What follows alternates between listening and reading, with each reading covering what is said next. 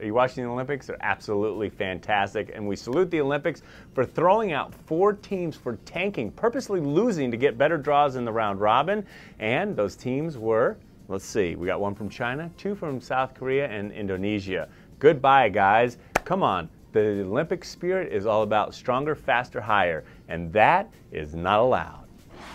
Now, us big tough guys have a hard time using the L word, but when it comes to the Olympics, I love the Olympics. How about those 5'5" gymnasts from America winning the gold medal? Gabby winning the individual, Lockie Phelps, Allison Smith, Missy Franklin. I love it all. But I heard a story the other day that we just need to hear and be inspired by.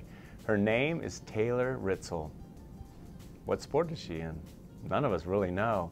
But when I heard a story about her mom dying 2 years ago of cancer and being there right by her mom's side and promising her that I'm going to make the Olympic team when she didn't even have an outside chance of doing it, well, she just represented America in the games in rowing.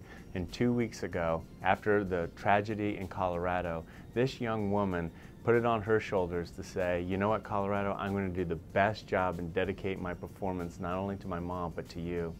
And today, I can proudly say that today, Taylor Ritzel and her girls in U.S. rowing won the women's eights. Congratulations, and what an inspiration.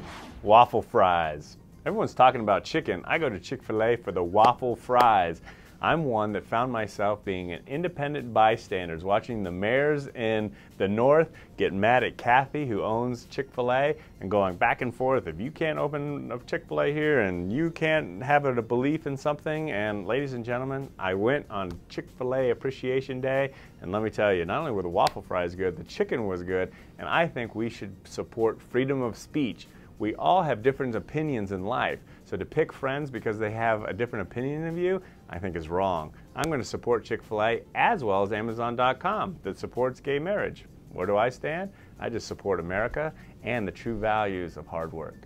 All right, the keys to a long-lasting relationship. We all need to listen in on this, so lean in. The key is not how your partner reacts to negative news, but how do they react to positive news. According to psychiatrist Dr. Gable, a recent study indicated, see how your partner responds when you come home excited about some news.